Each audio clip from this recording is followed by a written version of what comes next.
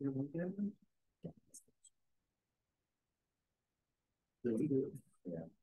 going to the salt and sauce for the meat.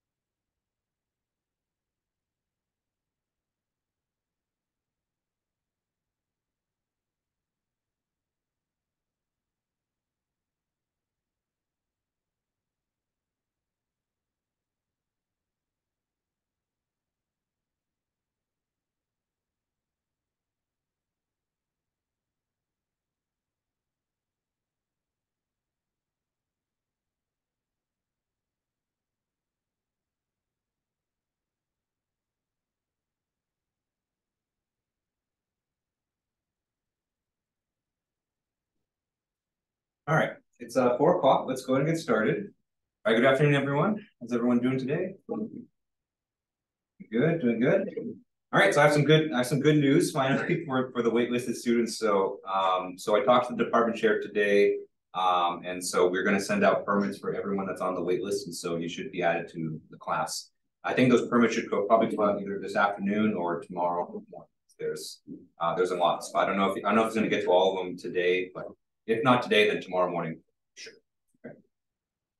Okay, and then another announcement, just because you know, I've been kind of taking my time a little bit with the content, so we're already a little behind, but not that far behind. But so the homework 1, which was supposed to be due on Tuesday, I'm pushing it back to next Thursday, I think. We're still going to be covering some stuff on Tuesday that you need the homework that's due Thursday. Okay? So I'm going to change that on Canvas when I go back to my office today. And so the homework 1, which is the first homework with actual calculations, that'll be due on Thursday. Okay. All right. And so besides that, the plan for today is we're going to continue where we left off. And so I think we left off kind of right in the middle of an example. And so we'll pick up where we left off there. So that should take us maybe about 30 minutes to finish up today. And then we'll go ahead and move on to the next topic, which is called classical optimization. Okay. All right. Any questions about anything before we get started for today? Okay. All right. So let's go ahead and continue where we left off. So I'm going to scroll up for a bit. And so if you were here on Tuesday, you know, you don't have to write this down again. I'm just going to show the example again one more time. All right, so here's the example that we were working on. And so we're working on an optimization problem where we want to design the cross-section of this supporting column. Okay? And so the two design variables that we have to play with are, 1, the inner diameter of this tube, or this column, as well as the thickness of the column, so little d and little t. Okay. And so we want to find the optimal values for these parameters that satisfy not only all the constraints, but also minimize the cost as much as possible. Okay. And so here I have listed all the design requirements. And so, you know, the diameter of this column, it has to be somewhere between 2 and 14 centimeters. The thickness of the column should be somewhere between 0.2 and 0.8 centimeters. Okay, so those are the restrictions on those. Right.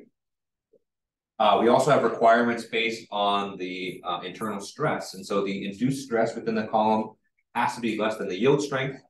The induced stress has to be less than the buckling stress. Okay, and then finally, the final design requirement is that, you know, the cost of the materials should be kept as small as possible. Okay, and so we were kind of halfway through working through this optimization, and we're kind of doing it using a graphical approach. Okay, so we're kind of plotting everything just so that we kind of visualize and see kind of our design space and kind of where we're going with the problem. Okay. And so first thing we did, okay, there we go. So first thing we did was we worked on the constraints, right? And so first we worked on the constraints where, you know, the diameter has to be between 2 and 14, and the thickness has to be between 0.2 and 0.8, okay? And so we plotted this. And so we, based on those constraints, we kind of came up with this rectangle, which showed our kind of our space of viable designs or valid designs, okay? And so that's kind of highlighted there in the green. And then the last thing that we did was we also added this constraint of the yield strength in the material, okay? And so what we said was that if we computed the yield strength, or excuse me, the induced stress within the column, this has to be less than the yield strength of the material, which we found was 500 newtons per centimeter square. And so that created another line for us to plot on our figure here. And so that's what gave us this kind of purple line that's kind of sloping downwards. Okay. All right. And so what that line basically told us that if we're in that red section there, kind of underneath that curve, then yes, while it's true, you know, the diameter and the thickness would be within its original kind of bounds. But if we were to construct a column with that, you know, with those dimensions, then the column would just break because, you know, the stress inside the column would be greater than the yield strength. Okay. And so what that's basically done is that it's made our valid region small. And so now instead of that entire rectangle, you know, we're instead looking for design points that are within that green region, which is kind of like I guess kind of in the shape of Montana. I guess you can kind of say Montana but reverse. Okay. And so the next step in this problem is we're going to incorporate the next constraint here, which is the buckling stress. Okay.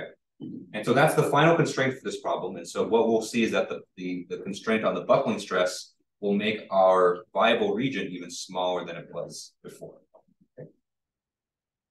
All right. So that was just kind of a recap of the example from last time. And so, you know, I didn't write anything new. This is all stuff that we covered on Tuesday. So, you know, but I just wanted to recap that just because, you know, we were stuck in the middle of an example. But before I move on, are there any questions on this example here so far? Okay. All right. So let's go ahead and incorporate the requirement on the buckling stress. Okay. Okay. So one requirement.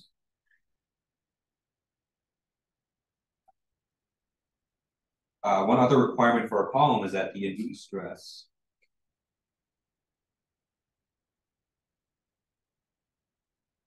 in the column must be less than the buckling stress.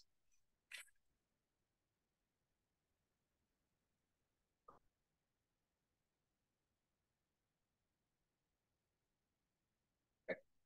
And so we want to formulate this mathematically so that we can, you know, plot it on our Cartesian plane. Okay. And so in other words, we want to come up with a mathematical expression that incorporates both of our design variables into this expression.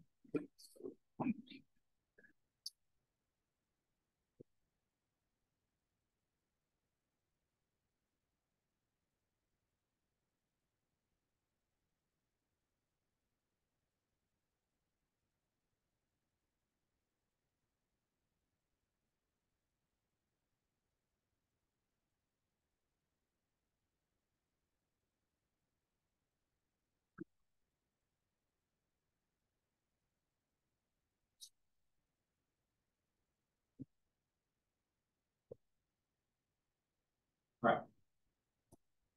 So first, let's come up with an equation for the buckling stress. So the buckling stress, you know, maybe you went over in a previous class or not, but one equation that we can use for the buckling stress is the following. Okay. All right, so we can compute the buckling stress by computing first the Euler buckling load.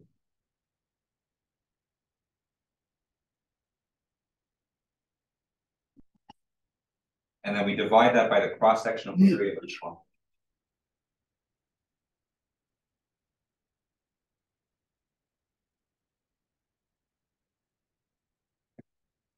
where the U or buckling load is taken from beam theory. So, I think probably most likely you haven't seen this, but this is kind of the equation for it if you have a cylindrical column. Okay. All right, and so the equation for this is that the U or buckling load, its equation is pi squared times E, which is the Young's modulus, times I being the moment of inertia of the cross section, divided by L squared.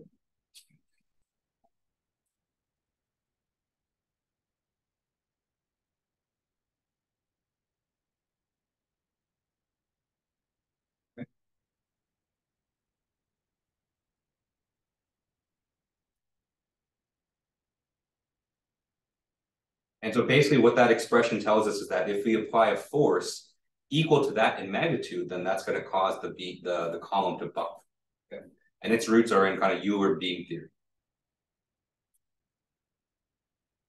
All right, and then we're going to divide this by the cross-sectional area. So the cross-sectional area is pi times d times t. So this expression here is 1 divided by cross-section area.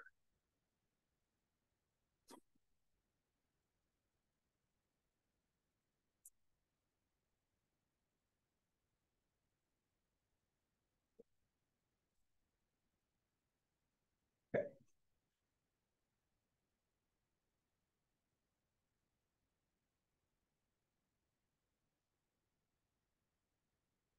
So this is a good start. So this is a good start for computing the buckling stress. There's just kind of one issue with this,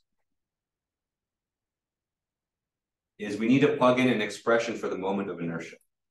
So I is the moment of inertia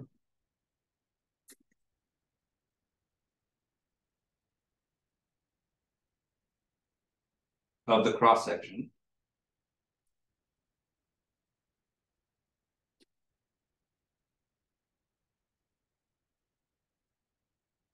And so we have different equations for I depending on the shape of the cross section. So whether you have an I beam, you have an L beam, you have a square cross section, rectangular cross section, you have different expressions for I. Okay. And so for kind of a hollow tube, or a thin walled tube, I should say, which is what we have, then the expression for I is the following. I over 8 times d times t times d squared plus t squared.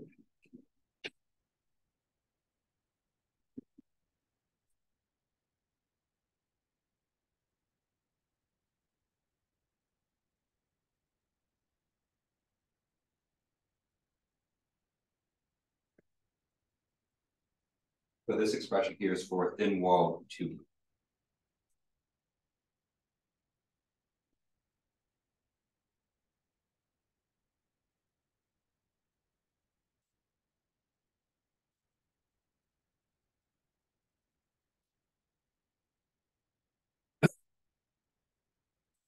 Right. So I know I'm kind of throwing a lot of equations at you kind of right now. And so, I want to kind of, take a moment just to kind of step back. So, these are all kind of structural mechanics equations, but rather pretty advanced structural mechanics equations. And so, this is not something I want you guys to memorize or I want you guys to really know. It's just, I'm kind of talking about them just to give a little bit of context behind this problem, right? What I'm more interested in this problem is more the optimization side of it. So once we get this equation, how do we visualize it by plotting it, and how do we actually use that information? Okay, but all this kind of background information by buckling stress and moments of inertia, that's kind of more details for an advanced structural mechanics. But I'm just kind of explaining it here, just kind of give you context behind it. Okay, let's go ahead and plug this expression in for I. Okay. And what's nice about this expression for I is that it puts everything in terms of our design variables, which is d and t, right? So we want everything in terms of d and t if we can. Okay. And so if we do that, and I'm going to skip a few steps just for the sake of time. And so after plugging in and then kind of simplifying it a little bit,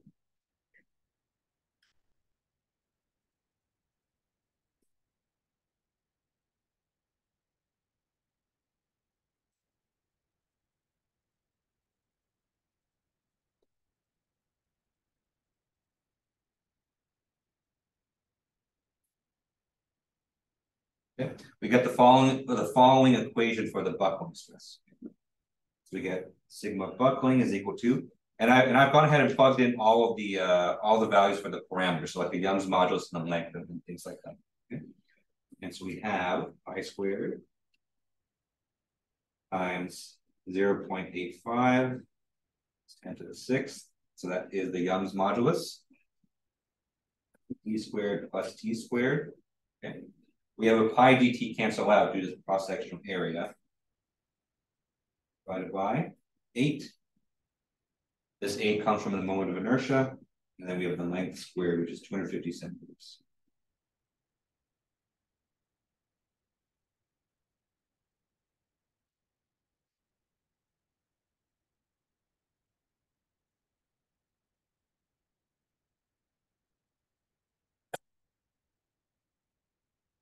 Okay.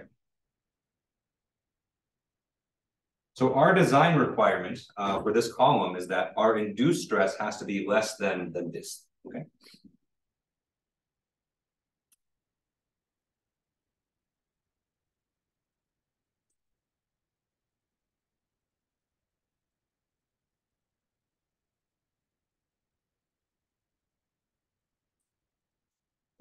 In other words, we have sigma I must be less than or equal to sigma B. Well, not less than or equal to, should be less than. Okay. And so we already have an expression for the induced stress from last time.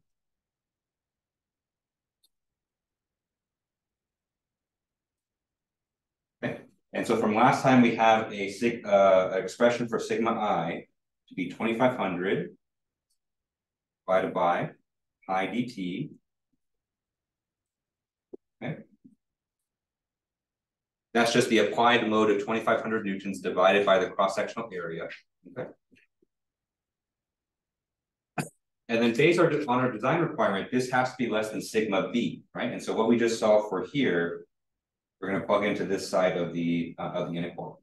So this is going to be less than pi squared, 0.85, 10 to the 6th, times d squared plus p squared by 8 times 250.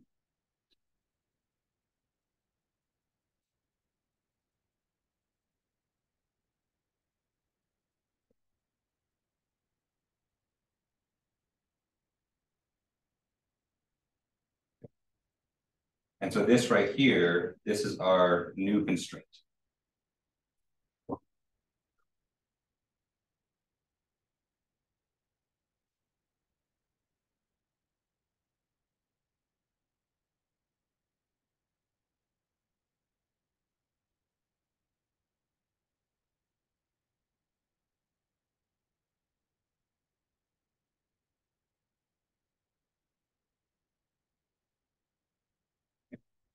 And so just like all the other constraints, our bounded constraints as well as the yield strength, we can plot this to kind of see what our valid region looks like after this.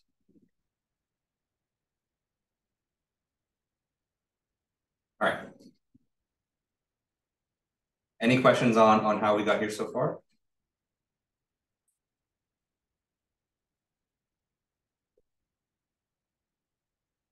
Okay.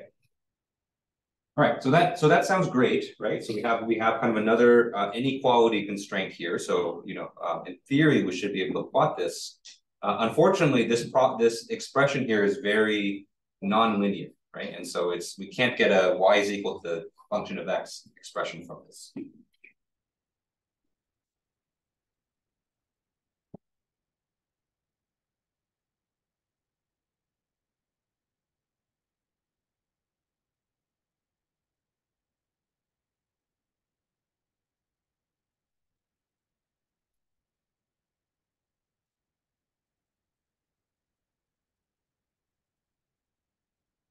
Because what we've been able to do for all the previous constraints is that we were able to come up with an expression of t is equal to some function f of d, right? And so just like y is equal to some f of x, right? So that's traditionally how we plot things, or that's traditionally how we do, right? But here, because we have some t squared, we have some d squared, we have some d and t in the denominator, you know, it would be very difficult to kind of isolate t by itself in order to get this kind of expression. Okay. And so this is a lot more difficult to plot than just kind of plugging into your graphing calculator. Okay?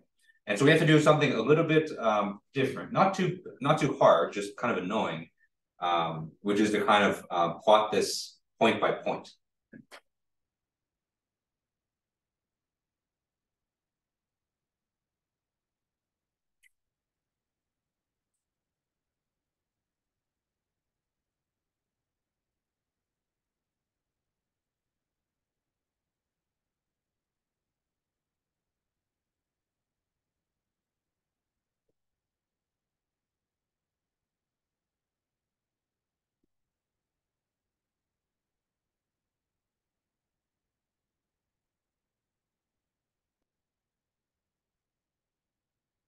Okay. And so what we're going to do is we're going to take that expression up there and then plug in different values for d and see what values of t result from them. Okay. And so it's kind of like a plug in, you know, almost like a plug and chug. It's just you do it kind of several times. And then what you can obtain from this is kind of a table of values, right? And so for certain values of d, you can get values for t as well. Okay, so let's say we'll plug in all the even numbers for d. So 2, 4, 6, 8, 10, 12, 14. So we're plugging in all these numbers in for d, and then we're going to see what values of t result from this expression.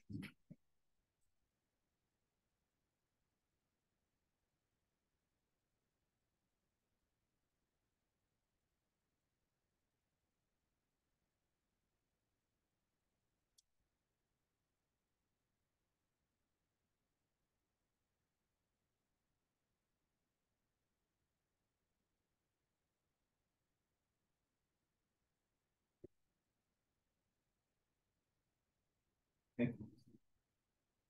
So those are the numbers that result. Okay. So this is kind of a general trick that you can do. If you're asked to plot a function where you have kind of a very nonlinear function, this is kind of one way that you can plot it. Because right now what we have here is a bunch of pairs of points, right?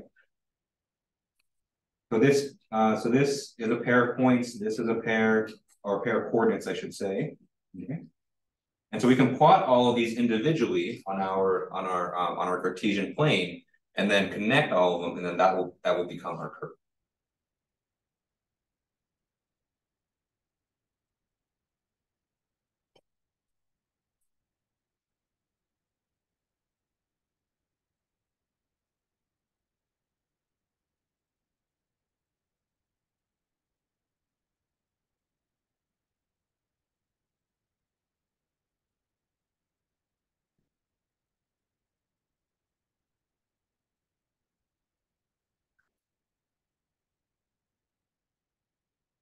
All right. Any questions on this before I kind of jump back to the to our plot? Okay. All right. So let's go ahead and jump back to the plot so you can kind of see how this works. Okay. Okay. So we're back on this plot here. I'm going to go ahead and erase these kind of highlighted regions for now, just so that you can kind of see what our new region will look like. Okay. Okay. So right now we know that everything within the box and to the right of the purple line is valid. Okay. When we plot the our new constraint here, it's going to look like the following. So it's going to kind of look like this. It's going to kind of start up here.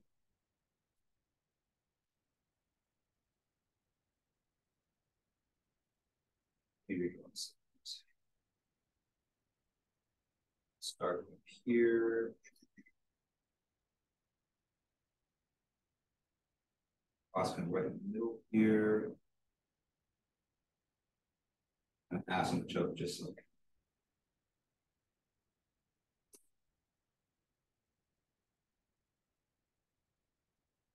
Okay. And just like before, the valid region for this is going to be to the right of this line. Okay. And so now our valid region is kind of shrunk a little bit more. So now the valid region is kind of this one right here.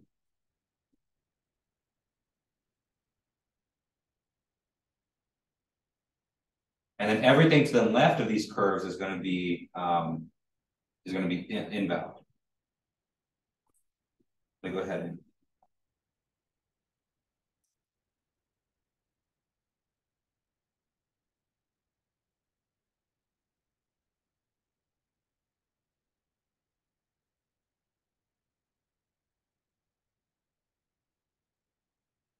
let me go ahead and make orange here. So this new orange curve that I just drew, this is due to the buckling constraint.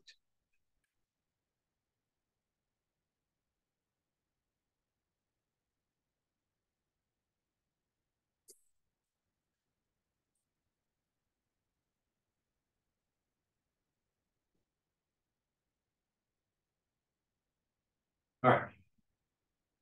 So you can see the buckling constraint has constricted our valid region even further, right? And so now the only region where we can look for valid design points are going to be in that green region there. Okay. All right. Any questions on this? We're done with the constraint, so now we can actually start optimizing. So we can finally start solving the problem. Okay. All right. So our valid region is set now, right? So we know where we need to look for it. Now we just need to find out kind of where in this region gives us the most optimal result. Okay. Okay. So let's talk about that.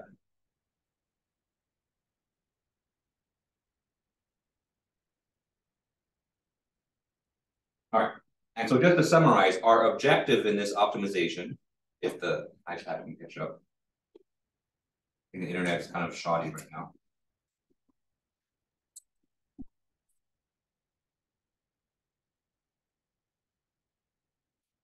I'll just talk over it. So the objective in this optimization is to find the cheapest design possible that satisfies all of the constraints. Okay, so we've done all the constraints, so we know what our constraints are, and we visualize it in our diagram, right? And so our final point here is to take our expression for the cost of building the column, and then finding out what's the cheapest one based on that.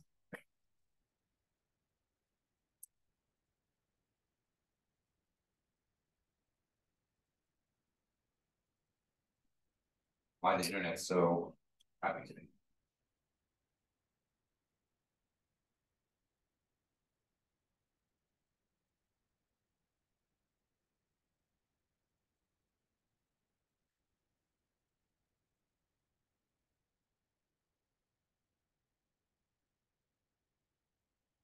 Okay. And so let's go ahead, let's bring up our equation for the cost one more time.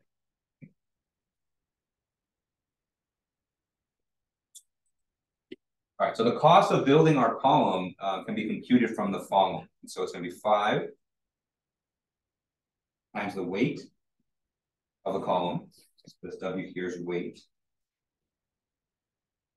Plus 2 times the diameter. Okay. And we know what the diameter is, so we don't need to plug it.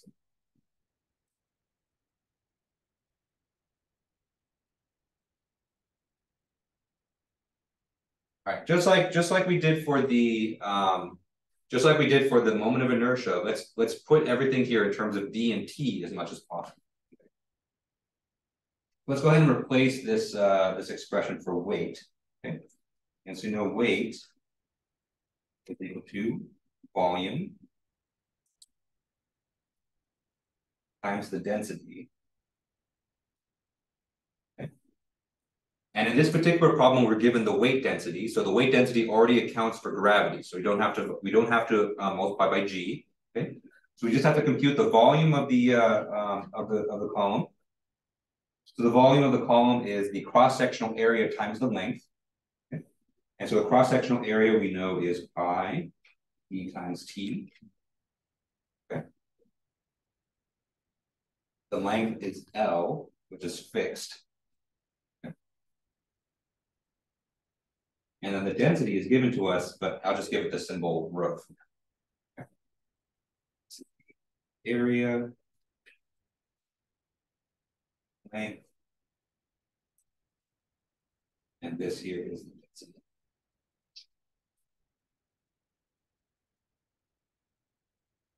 Okay.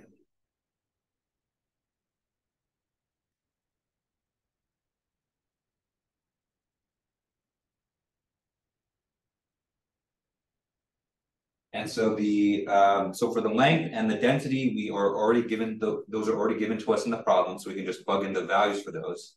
Pi is pi, and so we know what pi is.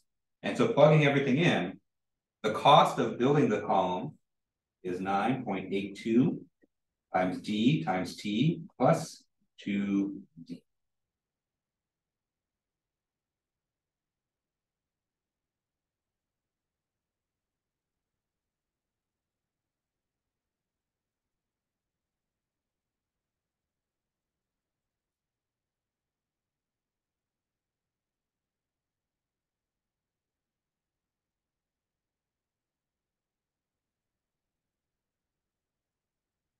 All right, so just like we've been doing for for all the constraints, we want to be able to visualize this in our kind of our design space. Okay.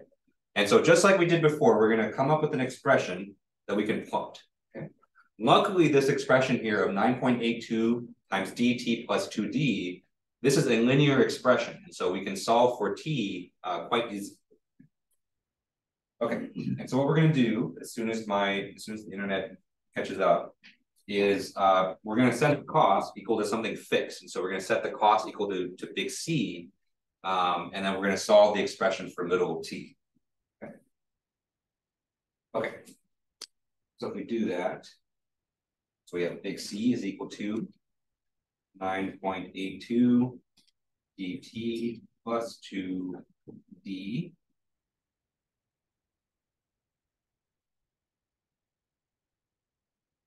It's really bad today.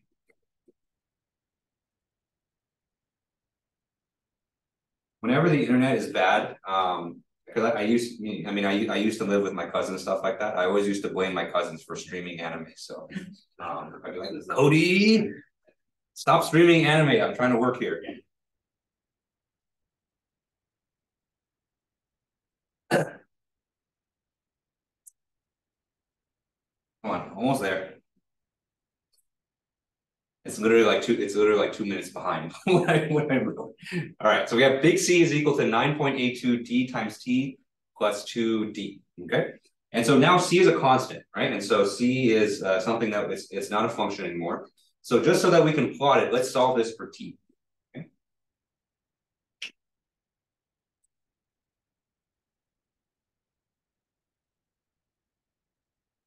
All right. And so to solve for t, I'm going to subtract 2d from both sides, and then I'm going to divide by 9.82d. Okay, so we have t is equal to c minus 2d divided by 9.82.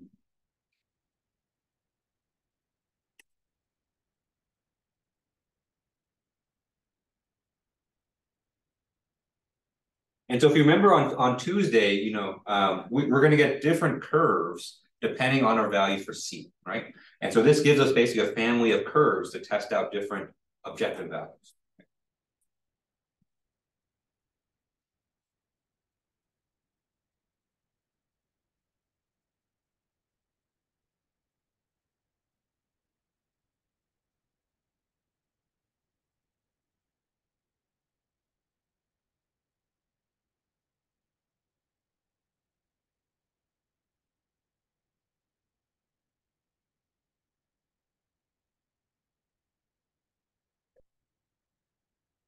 I wrote something, I swear. I didn't just freeze for the last 20 seconds. There we go. Okay. All right. Like watching a real life replay of your life. Okay, so plugging in different values of C will give us different values, right? So if we plug in C is equal to 50, right? That means that would be a design that costs 50, well, we'll call them $50,000, okay? Because a $50 structural column is a little bit too cheap.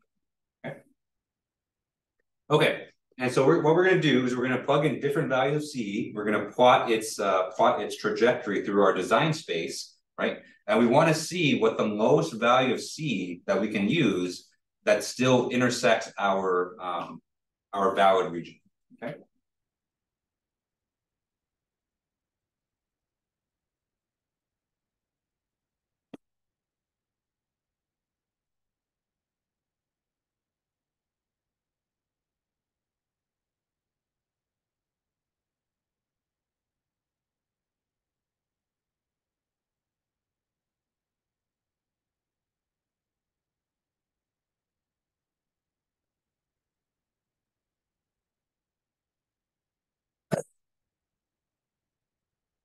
Okay.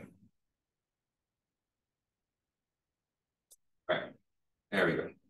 Valid design. There we go. Good job. All right. So what's the lowest value C that we can use to still give us a valid design, right? And so this is kind of the question that we started with. It's just now we've kind of put it in this optimization framework, and we kind of created this kind of visual tool to kind of help us see what that is. Okay. All right. So after this, I'm gonna snap back to our curve from above. So are there any questions on this before I kind of snap back? Okay. All right, so let's go ahead and snap back to our curve or our plot, and let's plot different values of C. Okay. Okay. So let's start with C is equal to 50. Okay. And so if I plug in C is equal to 50 and we plot that curve, it would look something like this. Let me clear a little bit of space here. So I'm going to erase some of this red stuff here. In fact, I'm going to use a color that stands out. So I'm going to use blue. Okay. And so I use C is equal to 50. It's going to give us a curve that looks like this. Okay. Okay. And so if our budget was $50,000, then we can make a design anywhere on this curve, and you can see we have plenty of we're very clearly in the valid region. Okay. Okay. But can we do better, right? And so that's the whole point. That's kind of why we're going through this entire exercise, right? And so if we were given a budget of $50,000, and we wanted to spend all of it, then we'd be happy. And so we basically can see from here that we can come up with a valid design. Basically, anywhere on that blue curve that intersects the green region, that would be a design that costs $50,000 and still satisfy all the requirements. Okay. And so in this case, we have a family of different options. So lots of different values of D and T, lots of different combinations that satisfy. Okay.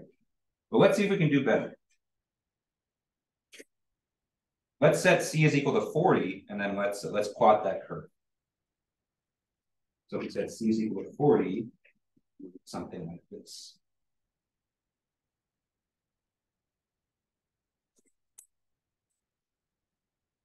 All right. And so with C is equal to 40, everything on that curve, every design on that curve would cost $40,000. Okay? And you can see that we're still very much in the valid region. Okay?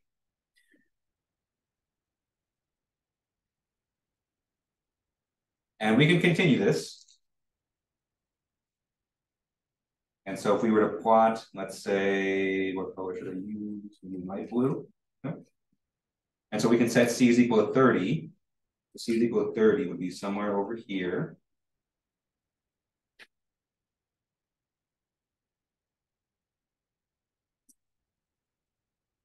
Right, so C is equal to 30 would still be valid, and so we can still optimize more. And so now the question is, how low can we go, right? So how low can we set C so that we can still be in that region? Let's try going down by another 10. So let's try C is equal to 20. I'm going to clear some space here so we can kind of see it.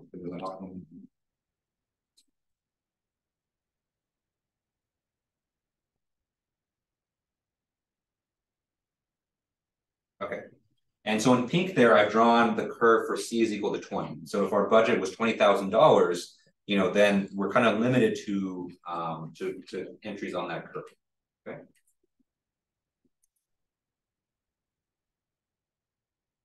All right, but we have a problem when C is equal to 20, right? And so that curve C is equal to 20, does not intersect at all with the green region, right? And so what this is telling us is that it's not possible to construct a column with a budget of $20,000 because we create a column that would break, right? And so under the given constraints, basically what we're saying is that under the given constraints, we're not able to construct a column with $20,000. And so the optimal, right? And so you can see even with the C is equal to 30 curve, we still have some room to move to the left, right? And so the optimal design is somewhere between 20,000 and 30,000. Okay. Right. And so you can continue this, and so you can kind of try a bunch of different curves, right? And you're definitely free to kind of check my answers with this. But the most optimal design, I'm running out of colors here. We use red, yes. Okay. And so the most optimal design is C is equal to 26.53. Let me go ahead and draw that curve.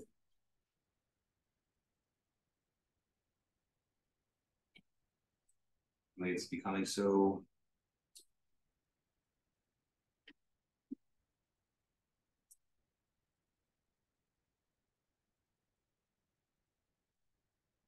All right, so this red curve that I just drew here, this is C is equal to 26.53.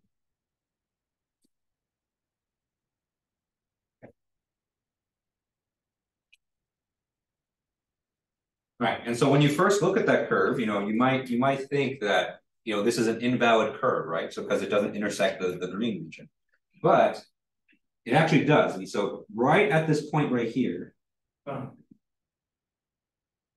Was there a question? Sorry. So right at that point right there, it kind of barely touches the valid region. And so there's kind of just one point on that curve which is valid, right?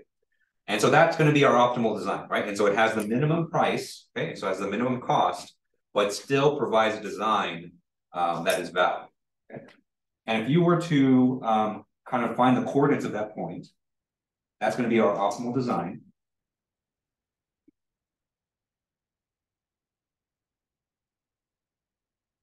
Our optimal design in this case is D is equal to D is equal to 5.44 centimeters, and T is equal to 0.29. Right, question from the chat. So how do we know this one's optimal? Yeah, good question. So our objective function in this case, or the function that we're trying to optimize over, is the cost, right? And so designs with lower cost are going to be more optimal than designs with higher cost, right? And so we could have picked something on the blue curve, right? So the blue curve has cost equal to 50, and we have valid designs there, right? And so we have designs that are valid, and so they're able to satisfy all the constraints. But there's a difference between designs that are valid versus the design that's optimal, right? And so if we wanted to, we could spend $50,000 on this column, and we get a column that's very strong. It's not going to break, right? But we could save a lot more money if we tried to go for a cheap design, right? And so the most optimal design here is the one that costs $26,530. It has exactly kind of one point within that value region.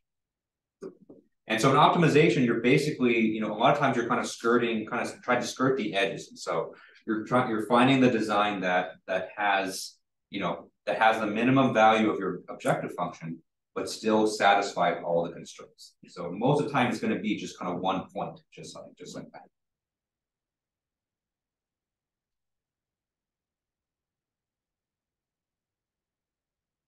All right, so that was a very long example. A lot of plotting, and probably your notes probably a lot more messy than this, but hopefully through this example, you kind of, it starts to kind of, a lot of those terms that we've been talking about over the last couple of weeks are kind of starting to click. And so what it means for for something to be a constraint, how do we visualize that? What does that mean? What is the objective function? What does it mean to have more optimal solutions than others? Okay. All right, so I wanted to start with this. I know this example kind of almost took an entire lecture to go over, But I wanted to go over this in a lot of detail because I think it is really useful to kind of visualize this and kind of think of things in terms of the design variables and what it means to be optimal.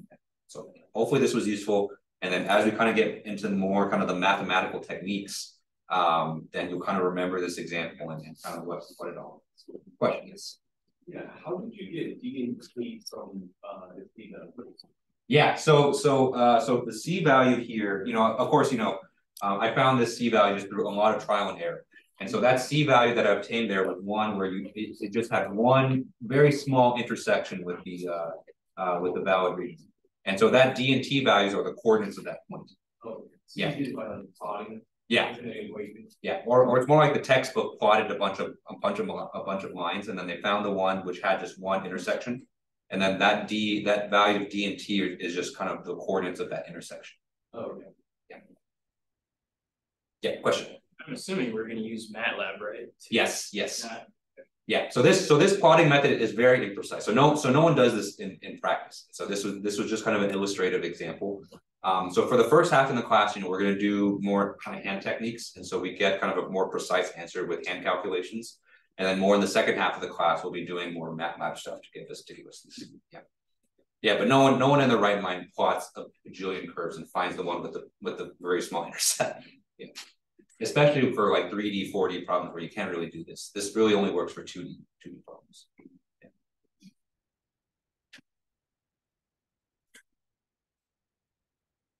All right, any final questions on this example here before we kind of move on? Okay. All right. And so that was, hopefully that example was good. I think halfway through, everyone forgot that we're designing a column. It seems like we're just kind of plotting stuff in a Cartesian plane. Okay. All right. So let's go ahead and move on to, I would call kind of more actual optimization algorithms. Okay. All right. And so starting today, what we're going to be going over mostly are things of what I call optimization algorithms. Okay. So now that we kind of understand what an optimization problem is, what we're looking for in terms of how we approach it and what all the different terms mean, there are lots of different approaches or lots of different strategies to actually solving these optimization problems. And so a particular strategy for solving an optimization problem is called an algorithm. Okay. And so we're going to be going over lots of different types of algorithms in this class. Okay. And so where we're going to start, which is kind of the place that where most textbooks start, are methods which I call classical methods.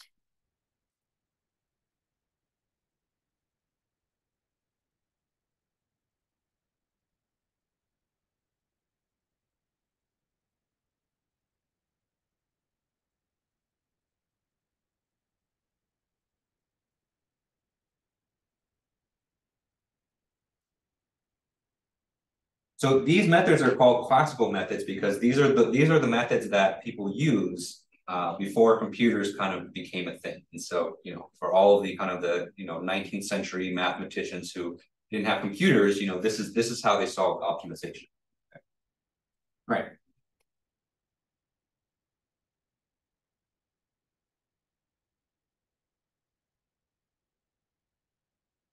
Right. So in particular, the methods that we're going to go over in this part rely on differential calculus. And so we're going to be taking derivatives of functions, we're going to be setting them equal to 0 and using that to find the extreme.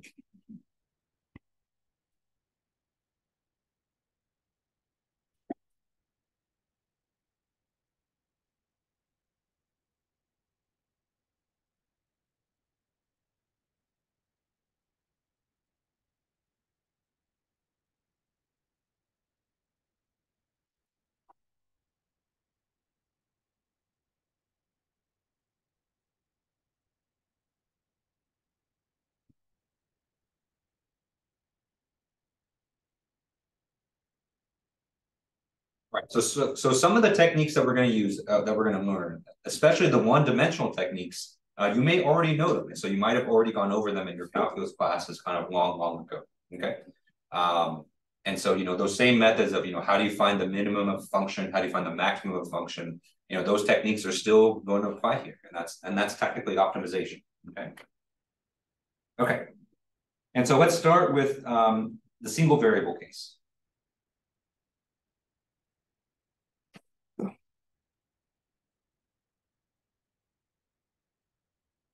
And we're going to start with single variable unconstrained optimization. So we're actually going to leave the constraints away for now, and then we're going to bring them back.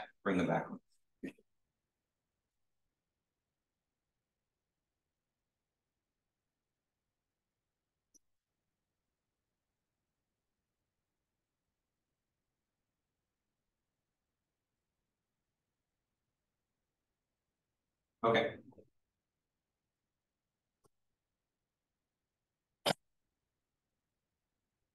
So single variable optimization basically means that our objective function is only going to have one design variable. Okay?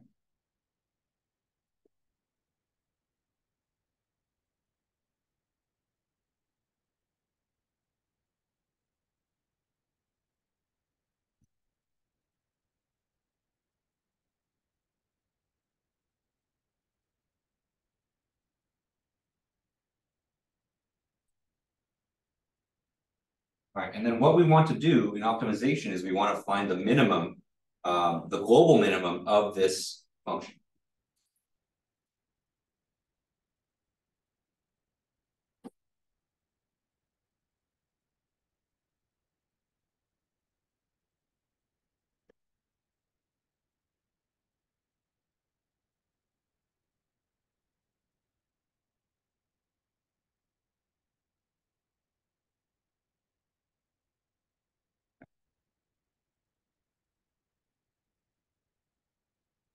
The emphasis here is on global, right? And so, for certain functions, especially much higher order polynomials, you may have things that are called local minimums, where, if you just look in the neighborhood of a local minimum, you may think that that's as low as the function may go. But if you kind of explore a bit more, then there may be a place that's even smaller. So for example, let me go ahead and plot one just so you can see. All right, so let's say that we have a function f of x that looks like the following. Let's say that it looks like this. All right. And so it's maybe some weird, sixth order polynomial or something like that. All right, and so if we look at this function, we have two minima here. And so we have this one and this one. Okay.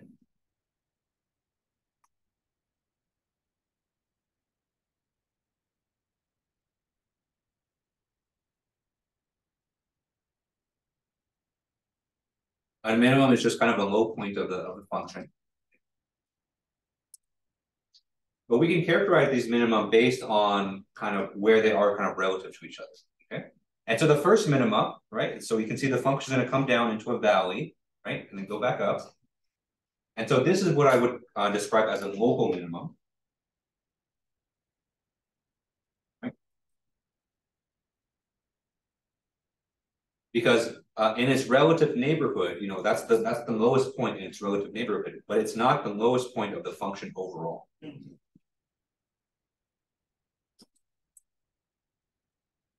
Whereas the lowest point is what's known as the global minimum. And so the global minimum is the absolute lowest point of the function. So let's go ahead and define these. We have global minimum.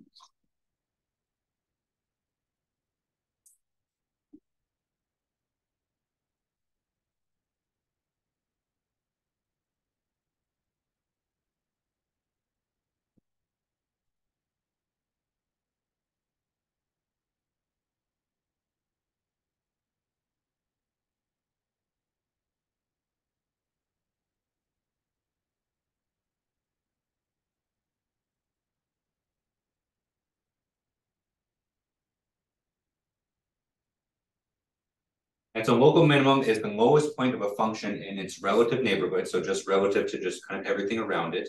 Okay. Whereas the global minimum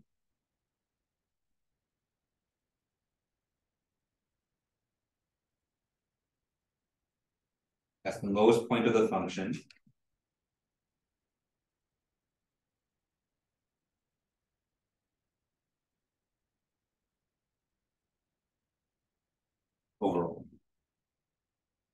So throughout the entire domain.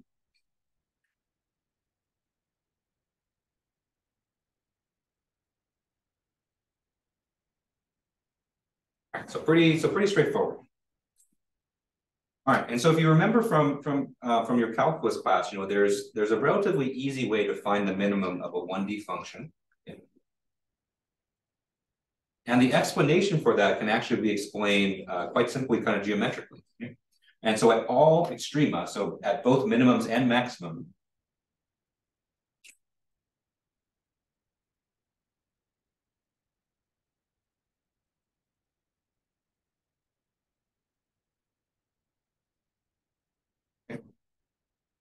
so whether it be a local minimum, local maximum, global minimum, global maximum, even saddle points, we'll talk about saddle points in a second. Okay. And so at all extrema of a function, the slope of the tangent line at that point is going to be 0.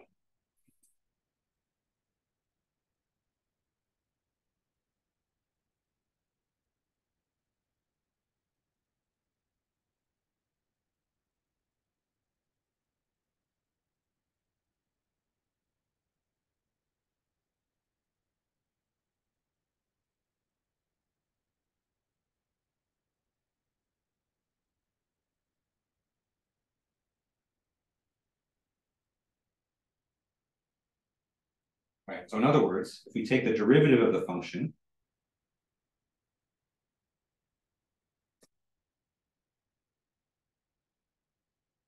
take df dx, and remember when we take the derivative of a 1D function, we obtain the slope, right? The slope of the line. And so we take this the derivative, we set x is equal to x star, okay? Where x star right here, this is the location of an extrema.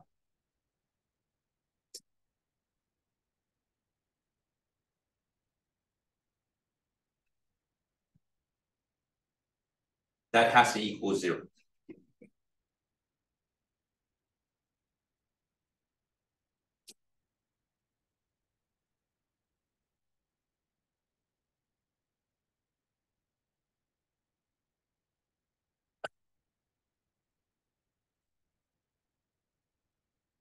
And so the first step in the classical method is very, very simple. So we take our function, and for everything that we're going to be going over, at least in this part of the class, you're going to have an explicit form for the objective function. And so all you have to do is just take the derivative and set it equal to 0, and then solve for x.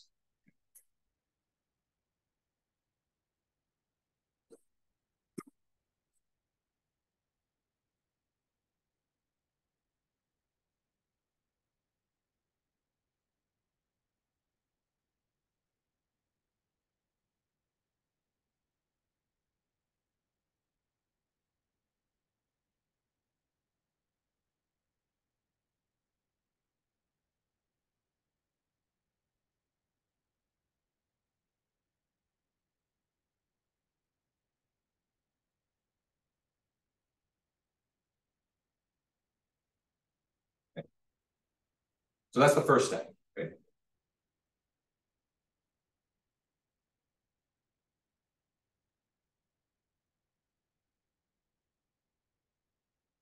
The first step is to take our objective function, take its derivative and solve for x. Okay. Depending on the problem, you may get multiple values of x, right? You may get 2 or 3 values of x. Okay. But at all of those values of x, the function is at an extreme. All right. But we're not done yet, okay? Because those values of x there can correspond to any extreme. So it can correspond to minimums, it can correspond to maximums, it can correspond to local minimum and local maximum, or it can even correspond to a saddle point. And so, we need another step here to determine where the minimum of the functions are.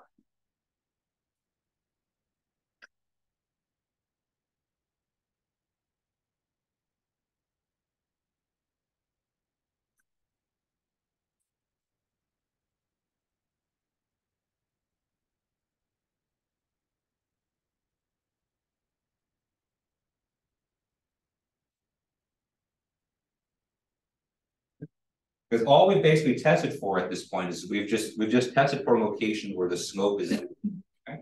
And so if I were to draw kind of the curve again.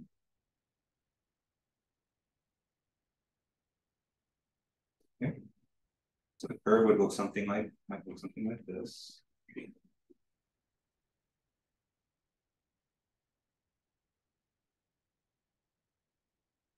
So here we have a maximum. Here we have a minimum. And here we have a saddle point. All right, so a saddle point is a location on the function where it just kind of flattens out on its own, but then kind of continues on in its way. Okay. So for the maximum minima, you know, those are kind of points where the function kind of reaches a peak and then kind of changes direction after that. But for a saddle point, it kind of flattens out and just kind of continues on. And so at all of these locations, the slope of the line is 0. And we don't have a way to determine or differentiate between those three unless we kind of go to the next step.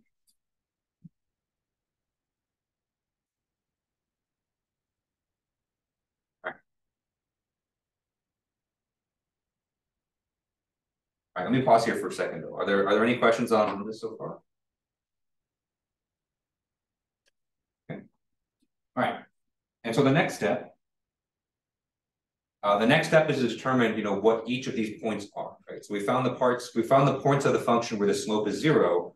Now we need to characterize each of them. Okay. All right. And so the next step is actually to take more derivatives.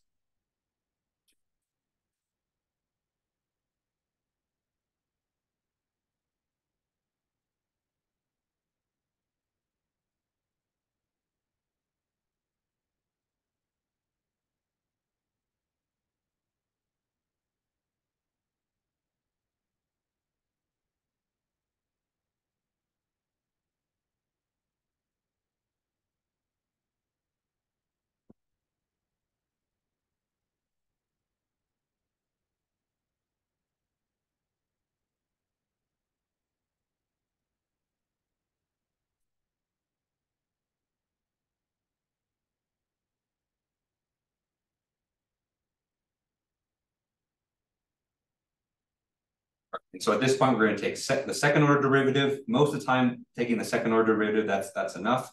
But then we may have to take a third derivative, a fourth derivative, and so on.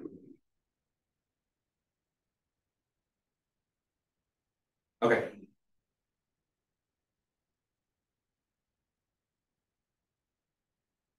All right, so we're going to take the higher order derivatives and we're going to plug in the values of x that we found in the previous step.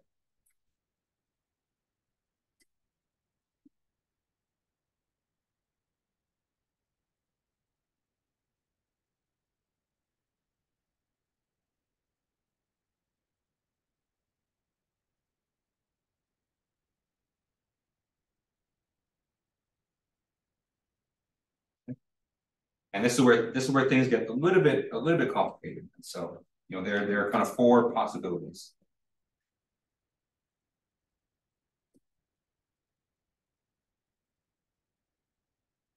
Okay. And so the first possibility is that, you know, when you take the higher order derivative and you plug in a value for x, then you get 0.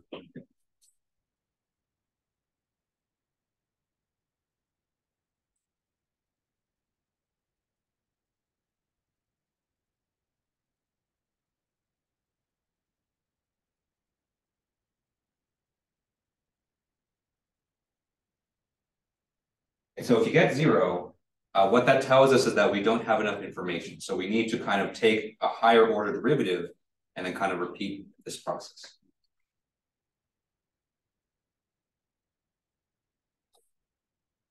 So take the next.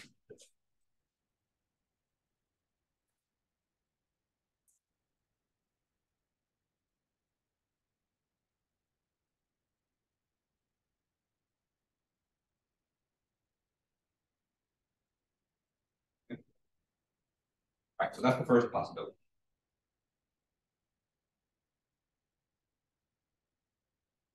All right, second possibility is that after you take the higher order derivative and you plug in x and you get a positive number.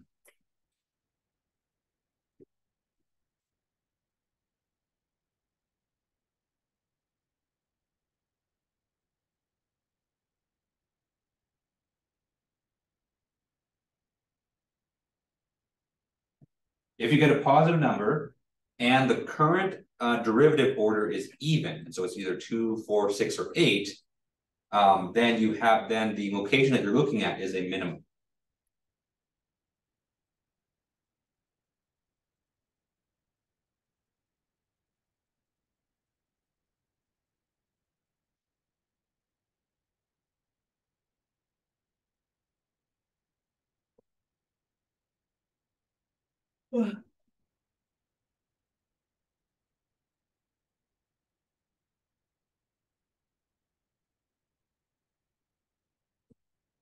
Okay.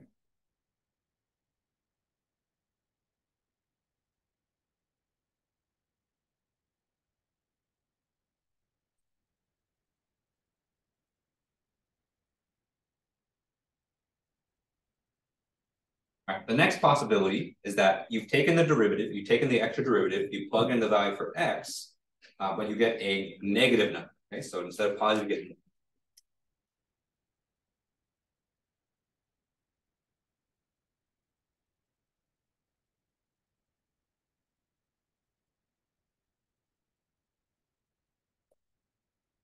If you get a negative number and the current order of the derivative is even, then you have a maximum.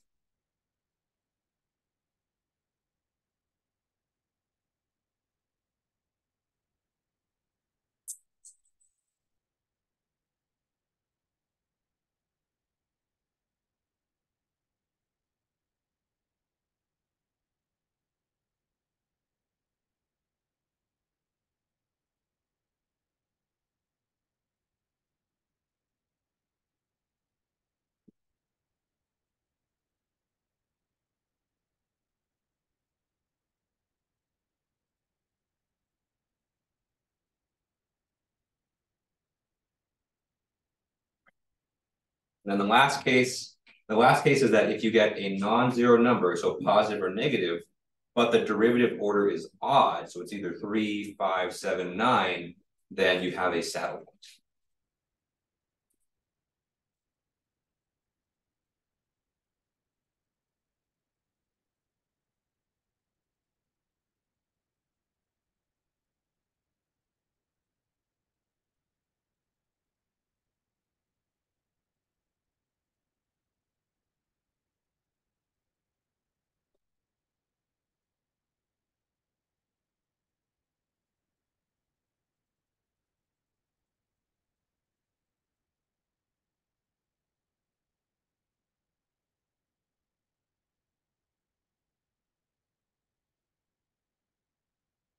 All right, so it sounds complicated. It sounds like there's a lot of cases, but kind of once we do a couple examples, it'll become it's pretty easy. Okay?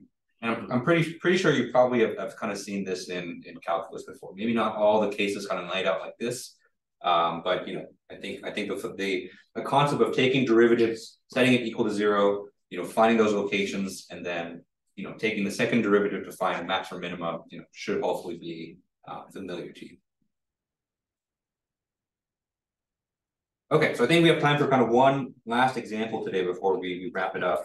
And you can actually, you know, after this, you can kind of get started on the homework. Any questions on this so far? Okay, all right. So let's do one quick example. No plotting on this one, I promise. It's all just very simple. Okay, so we want to find the minimum of this function here.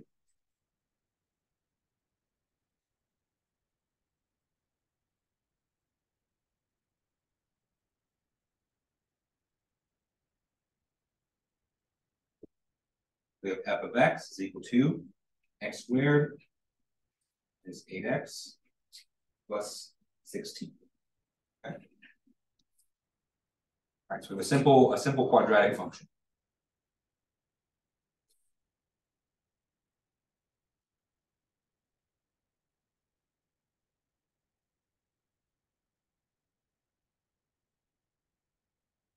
All right. So let's go ahead and run through our methodology, right? And so we have a one-dimensional function because we only have one design variable here. So we only have x, and so we can go ahead and take the derivative.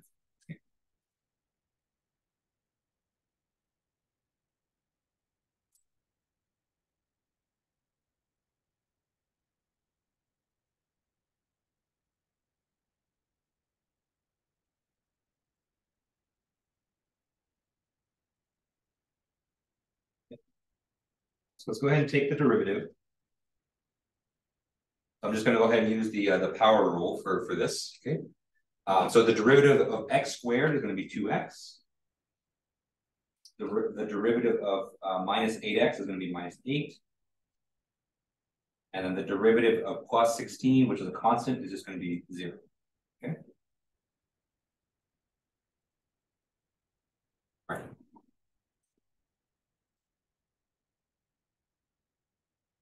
So we're going to take that derivative and we're going to set it equal to 0 and solve this expression for x. Okay.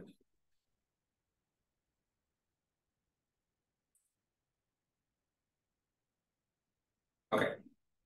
And so if we solve this expression for x, I'm going to go ahead and move the 8, positive 8 to the other side. So I'm going to have plus 8, plus 8. Okay. And so that gives us 2x is equal to 8.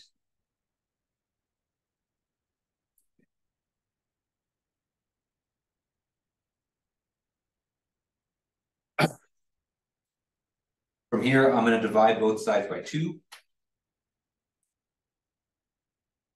So this gives us x is equal to 4. Okay. And so this tells us that there is an extrema at x is equal to 4.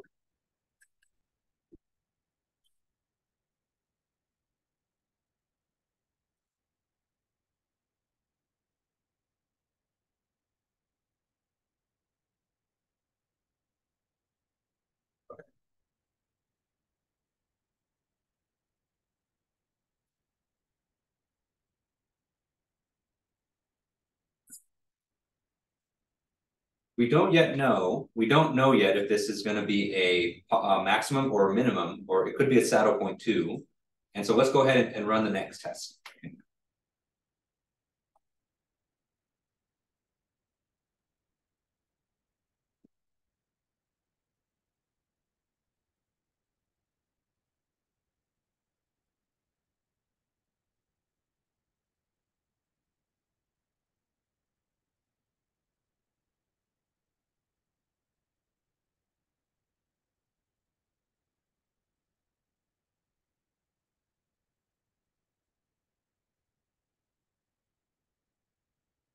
Okay. So we're just going to take another derivative and then see the sign of that expression. Okay. So we have d squared f dx squared. Okay. So we're just going to take one more derivative of this. So derivative of 2x is going to give us 2. And then derivative of minus 8 is just 0. And so we have d squared f dx squared is just a constant, which is 2.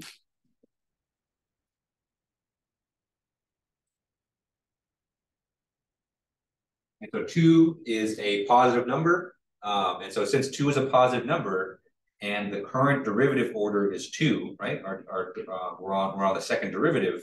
This means that x is equal to 4 is a minimum.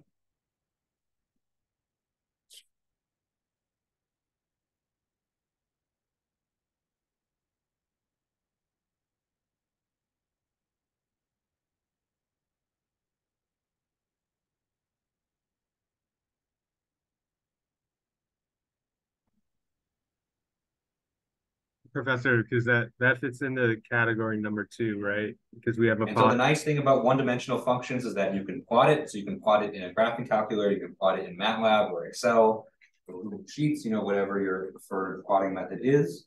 So let's go ahead and plot this to confirm.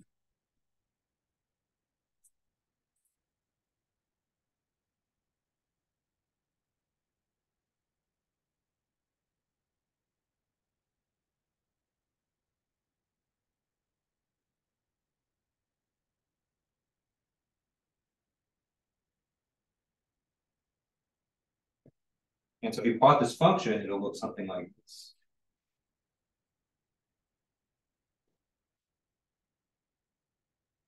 And so you can see that indeed, the minimum of this function is 4.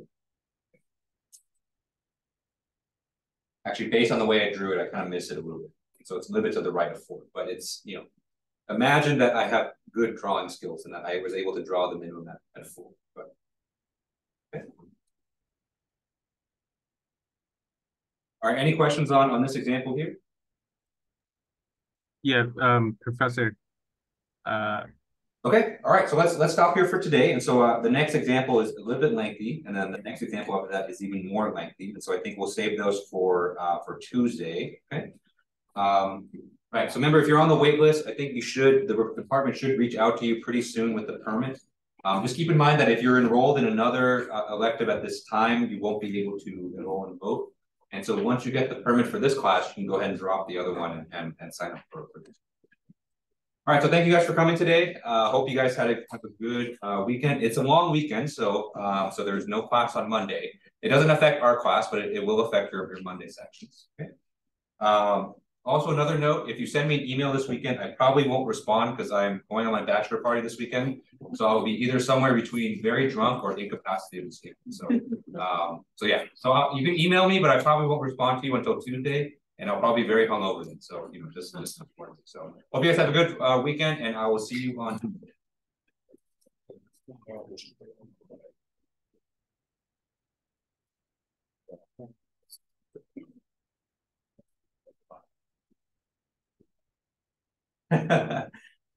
Take a shot for you guys, sure. I'll be taking many shots, I think.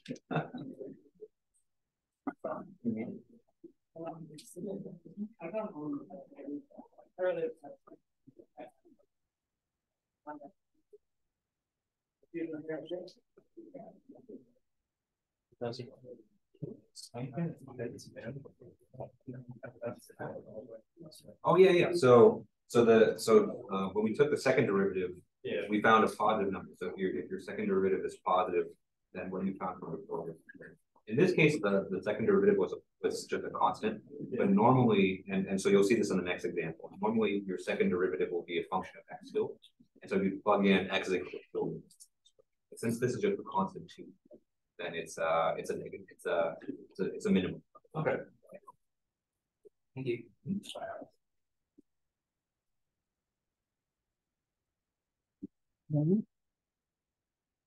Yep.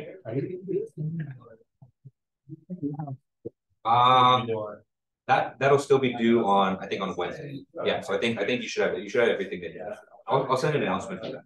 Because I made those homework assignments over summer, and so I realized I haven't really talked about it in the class yet. So yeah, I'll send an announcement for that today. All right. Yeah. Thanks. Yeah.